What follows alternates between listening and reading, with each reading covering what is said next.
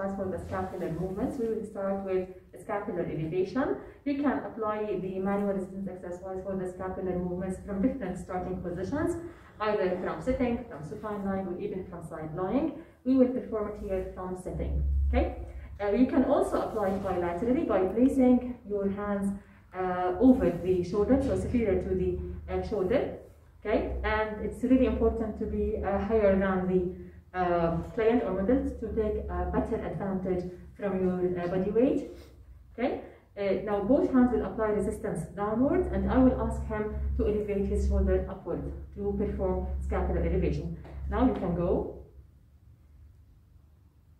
Relax.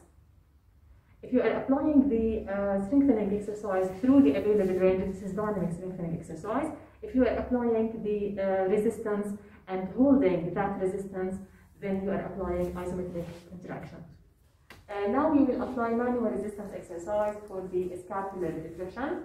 Again, you are applying this from sitting position, but sitting at the edge of the bed. You will grasp the palm of the model, and I also will, I can stabilize the shoulder upward. The resistance coming from this hand, okay? So I will apply the resistance upward, and simply he will depress the scapula downward toward the ground, okay? Now, you will go downward with your arm, go, okay? Relax. If you are applying through the range, it will be dynamic exercise. This was more like isometric contraction because I apply the resistance at the end of the range and hold that resistance. Manual resistance exercise for the scapular protraction and retraction. Sitting, and I will apply it now bilaterally.